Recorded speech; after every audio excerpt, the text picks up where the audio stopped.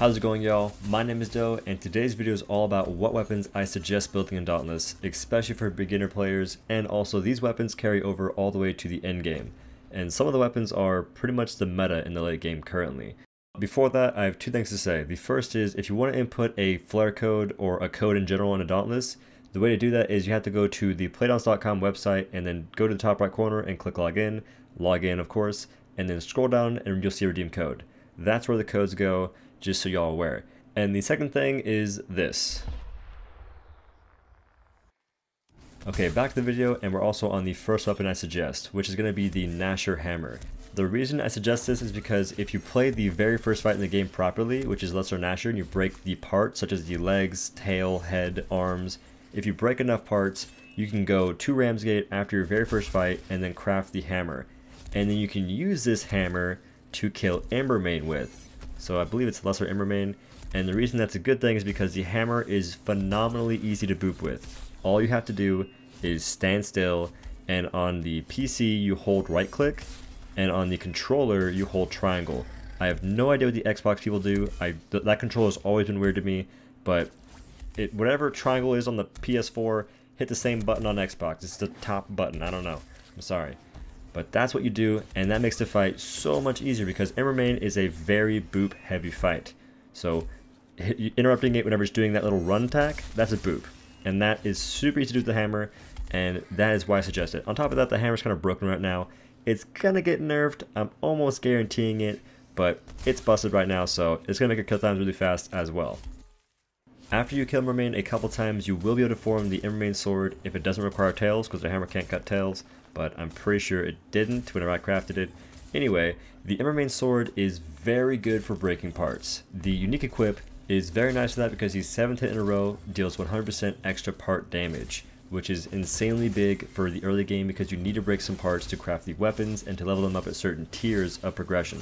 So this is a very good weapon starting out, and on top of that, the next-ish behemoth you'll fight will be Lesser Boreus. I think Jurassic is actually next, but whenever you fight Lesser Boreus, use this Embermane Sword to break as many parts as you can, and once you do that, you can use the parts to craft a Boreus weapon. Now, I suggest making a Boreus Sword because when it comes to most weapons, they normally have the same unique equip, but for the Boreus weapons, they have different ones, and the sword has the best Boreus unique equip, which is like this. Using a special continually generates frost sprites that cause your next attack to deal 30 bonus damage and minor frost damage. Max 4 sprites. That's very nice. So basically whenever you pop overdrive, which is your Q or your special on the sword, and you'll basically just get more damage, which is very helpful in this game. Killing things faster is always a plus, and it is very nice to do. Now, the only downside I can think of for this weapon is frost proc. So frost proc is basically whenever a behemoth is slowed, and it's a love-hate thing, right? Either you love it or you hate it, or you just love and hate it, which I just hate it because I hate slowed behemoths. It messes up my timing, but that is the thing you kind of have to trade off for, because this frost weapon is very nice since you'll be fighting Hellion soon-ish after doing this, and Hellion has some of the best weapons in the entire game currently. Actually, pretty much five of its weapons are meta right now. The only exception is Axe. The best axe, in my opinion, is going to be the Rift Axe.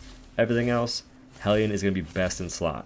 And these weapons are very strong for a couple reasons. So the first reason is that it has 2 power slots for basically every weapon type. The second reason is it has Overpower as a sell stat on the weapon, which is a very good sell in this game. Every behemoth can be affected by Overpower, it's just nice in general. And the third main reason is because of the unique equip, which mostly benefits faster weapons, but it still helps out the slow hitting weapons a little bit. And that effect is that the 8th hit in quick succession deals 100 bonus damage and major blaze damage.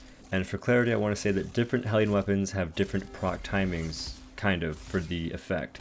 So for instance, the hammer takes fewer hits to proc this effect than say the chain blades would. And because these weapons are so good, you can actually make whatever you want to. So this is the point where I would suggest making whatever kind of weapon you'd want, since the Hellion weapons are going to be really good for any weapon you want to make. If it's the axe, hammer, sword, warpike, chain blades, it's all going to work really well with it. Now, I would still suggest making a Hellion Sword, because the sword is just the jack of all trades, master of none in Dauntless. It's very good at doing everything, but it's not the best at any one thing currently. But if you're at the point where you want to try the weapons, you can totally make the chain blades or the war pike or whatever you want to. And also, by the way, if you do want to make a war pike, I think the best early war pike is going to be the Embermane war pike. I forgot to mention that, but basically the Embermane war pike has a similar effect to the Embermane Sword, which is that your 7th hit in a row will deal 100 wound damage. And that is actually really good. And the reason is because wounds on the war pike aren't crazy good by themselves, but if you have perks like Savagery, which give you extra damage versus wounded parts up to 100% extra damage at +6, that will help you do better with the war pike. Because the war pike itself is very lackluster right now, but it is still fun to play. So using Savagery makes the war pike more fun to play since you get faster kill times, and using the Embermane war pike gives you faster uptime on wounds, and it can lead to a just better general experience using the war pike in the first place. The next weapon I suggest making will be an axe, and that is the Stormclaw Axe. And the whole reason is the unique equip is insanely nice for axe in terms of quality of life. So after dodging through an attack, the next weapon attack has 100% meter gain. Now this actually has some hidden tech with it, because what you can do is dodge through an attack and proc the effect, and then create distance between the behemoth and yourself and throw your special. Now if you're using the Flight of Ruin special, this will work really nicely, because that special got changed to where, for one, when you throw it, it's on cooldown, like the cooldown starts, which is super good. And the second thing is that special, whenever it connects to a behemoth in flight, or when it's doing the boomerang thing, that will generate meter. And the nice thing is that meter generation is affected by your special on the Stormclaw Axe. So I really suggest this axe for anyone that wants to play the axe starting out, because building meter can be really rough without having good cells or good attack speed on the axe, which is hard to get starting out. So this can make it so you can get meter faster and get to your stack or determination faster, which for anyone who doesn't know, a stack of determination gives you more damage. So those are the weapons, and that's the order I suggest crafting weapons in Dauntless if you want to start out the game and go really fast through the content. Doing this will get you to the end game really quickly. Oh, and when you upgrade weapons, everything about the weapon actually increases. So that goes for the stat on the weapon, the power of the weapon, and even the unique equip bonus on the weapon. So for instance, the Hellion Sword gets plus or overpower at +10, and also gets 500 power, and the unique equip hits for 250 blaze damage instead of 100 at base level. So as you upgrade, it gets better and better. And the upgrade levels right now are, when you first create it, that's an increased bonus to your stat and unique equip. Whenever you upgrade it to +6, that's again another increase. And the last increase for your stat and unique equip is going to be at +10. Going to +15 is not a big deal. It only gives you like 6% increased power for the weapon, from what I've been told. Not a huge deal. So the soft cap in this game is going to be +10. For anyone that's curious about, oh, this game's going to be super grindy, you don't have to get +15 for your gear or your weapon.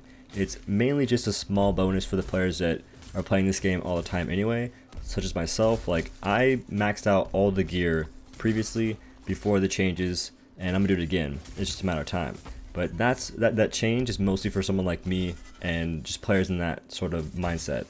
Now, one thing I forgot to mention is the fact that crafting a variety of weapons and even gear up to +10 will give you more Mastery XP, and you need Mastery XP to unlock the ability to upgrade certain gear past a certain level.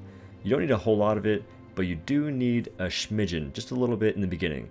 But at a certain point, I would suggest just playing all the weapons you can, upgrading random weapons, and just having a good time and playing random stuff. You don't have to follow the meta, and all the weapons I listed aren't exactly meta per se.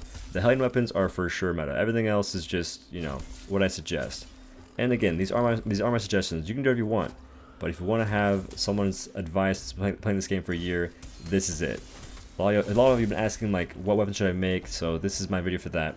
But that is basically the end of this video, guys. I hope you liked it. If you did, leave a like. If you want to subscribe to the channel for Dauntless content, and maybe consider checking me out on Twitch. I'm a Dauntless partner. I stream there very regularly, and I know a lot about the game. And aside from that, if you guys are going to make purchases on the Epic Games Store, consider using my code. It's OhDough. If you do, I'd appreciate it. Honestly, I'd really appreciate it. And I appreciate all the folks that have done that so far. You're actually insane.